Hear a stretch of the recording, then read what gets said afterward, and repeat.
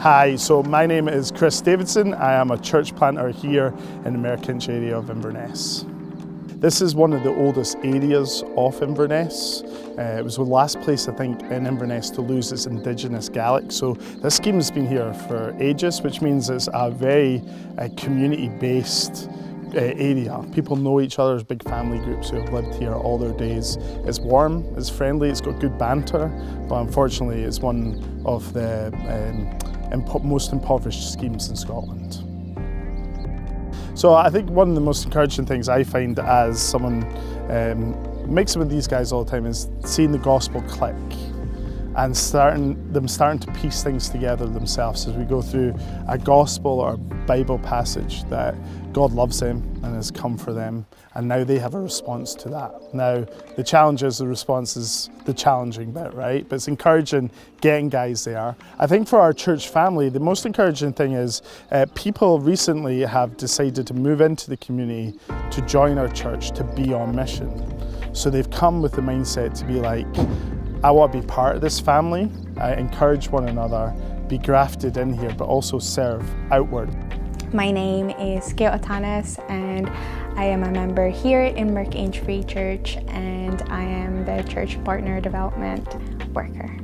So as a member of the church, I try and help out with the activities that we do for the community.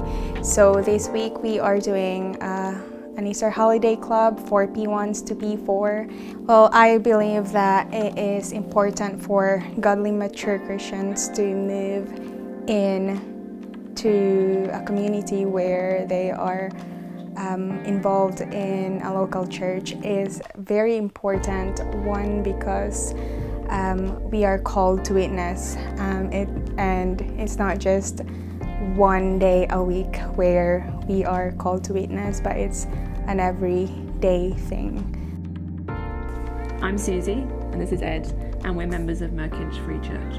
In our early 20s we were part of a church that met on a council estate in England, which is where we're from, and we loved it. It had quite a lot of similarities with 20 schemes. There was a real focus on living in the local area, and that the church needed to be part of the community and needed to be a community, that we were very much involved in each other's lives, and we thought it was a great model for reaching people with the good news, and it was also a great model for growing disciples. It was really good for us as well. There is a great need for people to come and join the churches. It would be great if everyone here was local, indigenously trained, could understand the culture, the context and everything else, but that's not what we got here yet.